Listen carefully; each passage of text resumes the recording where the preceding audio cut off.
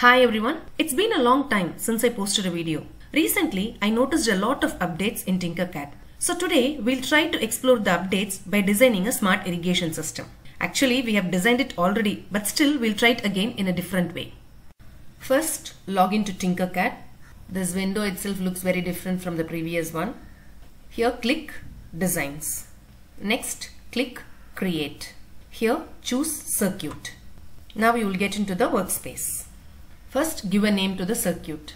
So we'll name it as Smart Irrigation System using Soil Moisture Sensor. Click Enter. Now we can choose the components for constructing the circuit. Here, choose All. First, we'll drag and drop the Soil Moisture Sensor. This will help you to know the moisture content of the soil. Then, in order to view this sensor value, we can choose a LCD display. Here there are two. We'll choose this I2C LCD display because the circuit connections will be easier here. It is MCP 23008 based. This LCD is a 16x2 display. Here you can display 16 characters in 2 rows. Then choose Arduino board. If you need, you can choose a breadboard also. It is up to you to make connections with breadboard or not. Then a DC motor which will help you to water the land. Now decide the scenario that we are trying to set up for designing this smart irrigation system.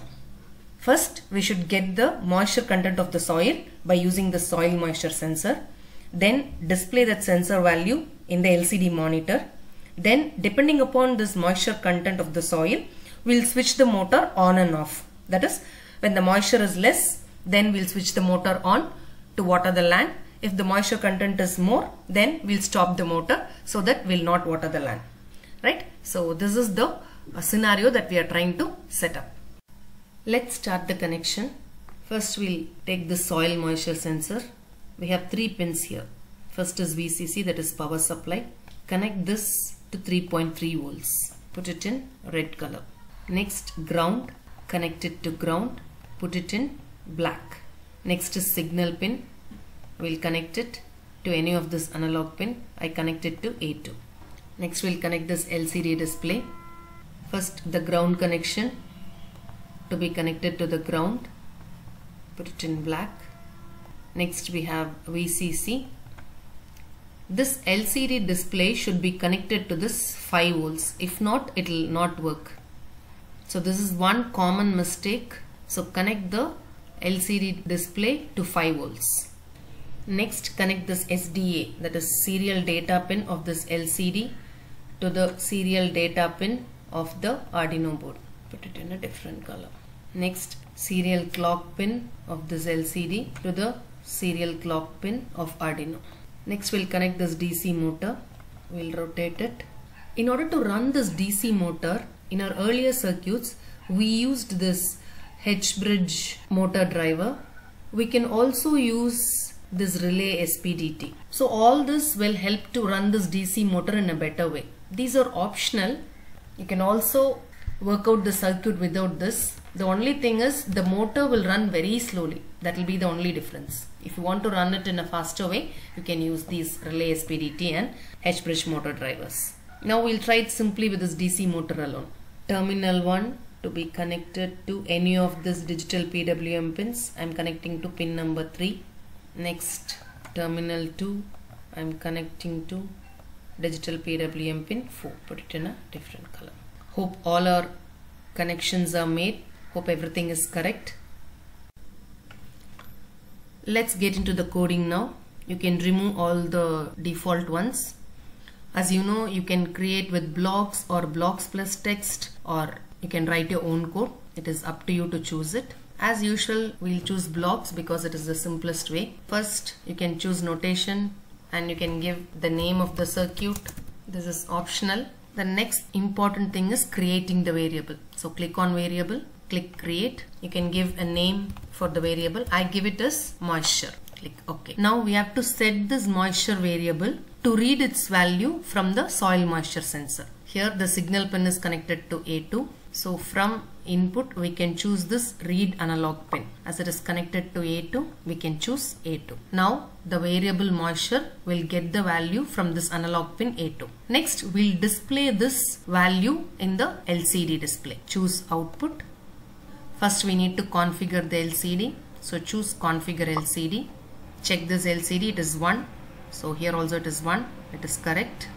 Next, we need to set the position on this LCD to display our content. So in what position of column and row we need to display our content. We have to choose that. So 0, 0 will be this position. 0th row, 0th column. If you want it in the next row, you can choose it to be 1.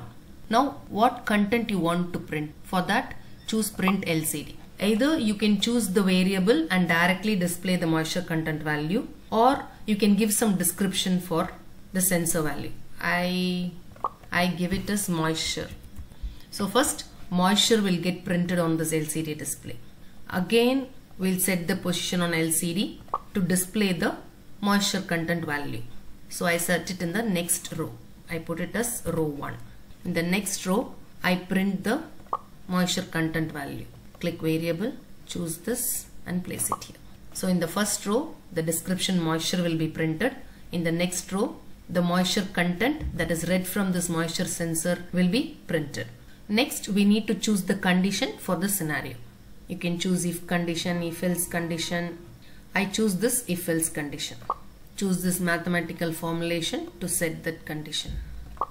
If the moisture content is less than, say, to be 300, then we'll set the pins of the DC motor to be on.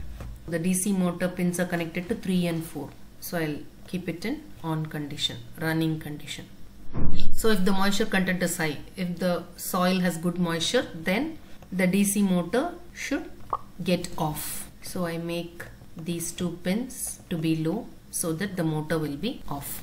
First, the soil moisture content will be taken from this sensor from the analog pin A2. Then it will get displayed in the LCD monitor. If the moisture content is less than 300, then the motor will go on. If it is greater than 300, then the motor will go off. Hope our coding is correct. Let's start the simulation. Click Start Simulation. Click on this moisture sensor. Now move this sensor. So you can notice that the moisture content is 152, that is less than 300. So if the moisture content is less, then the motor is on. You can see the motor is moving. You can see the motor is moving very slowly. This is for what in the earlier circuits we used H-bridge motor driver.